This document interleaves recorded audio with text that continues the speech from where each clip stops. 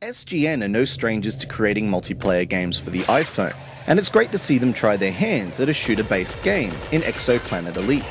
Players can take part in capture the flag or deathmatch games that take place in zero-G combat arenas, where players can freely jump into the emptiness of space or grapple their way between platforms.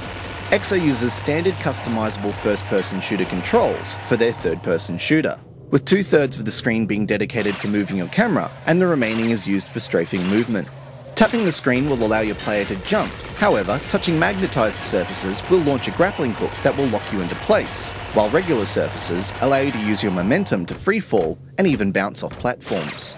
There's only a handful of game environments, and the 3D isn't spectacular, but it does cleverly hide the texture detail by using futuristic platform decal designs.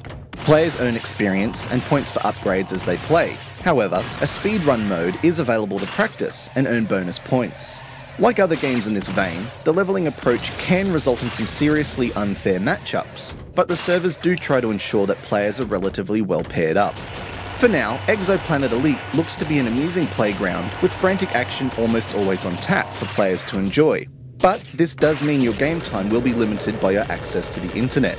A fun multiplayer experience worth trying out. This has been Andrew with AppSpy.com. We review, you decide.